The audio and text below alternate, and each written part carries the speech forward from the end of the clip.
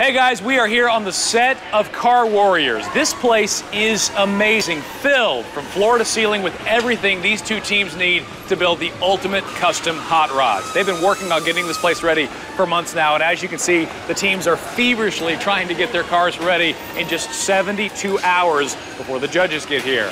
Now they have almost every single tool that they could possibly need to make these cars as tricked out and as awesome as possible, and I'm going to show you around this place and you can see for yourself.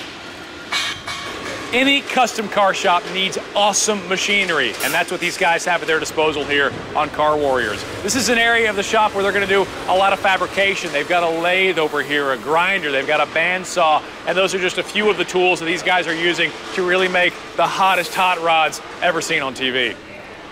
One of the areas these teams are being judged on is interior styling, and a lot of the work for that interior is done right over here in the upholstery department. As we can see, my man Lucky, who's working right now on the upholstery for the seats in the car.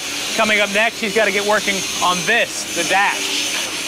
Any cool custom car has to have a great custom paint job, and this is the part of the shop where our Car Warriors are working on the car's paint.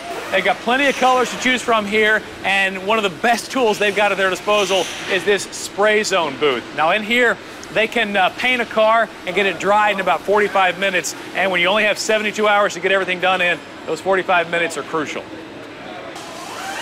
Now this is the parts cage, and this is where our Car Warrior teams are getting all the parts they need to trick out these rides. We've got tires, we've got wheels, we've got exhaust parts, we've got engine parts, headers, springs, shocks, you name it, the teams can get it all here right in the parts cage.